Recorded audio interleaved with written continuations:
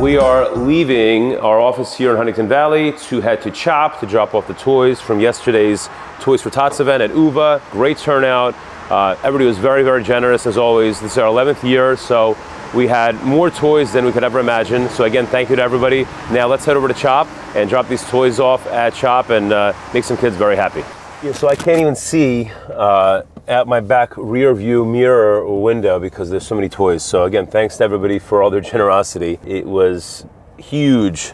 And this is not all the toys. The rest of the toys are in Alina's car, who's driving in front of us.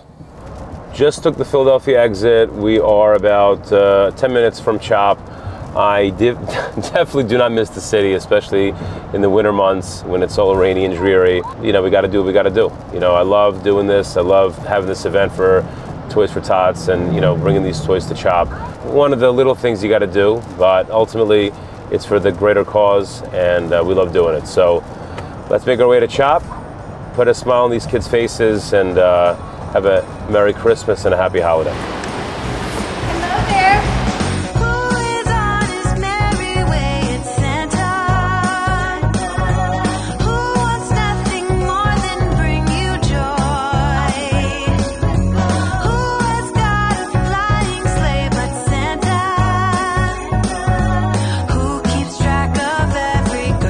Our truck is empty. We are gonna go take a picture that we always do every year. Thankfully, CHOP took the toys and make some kids very happy this holiday season.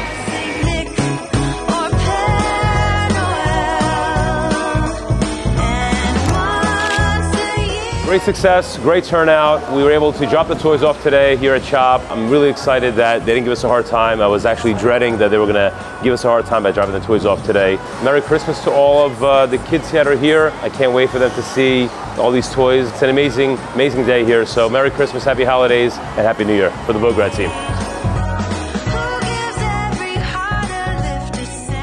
Hey guys, we're so happy to be a part of this.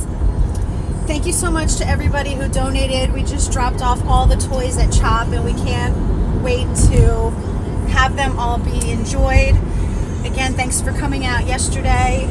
Have a beautiful holiday season.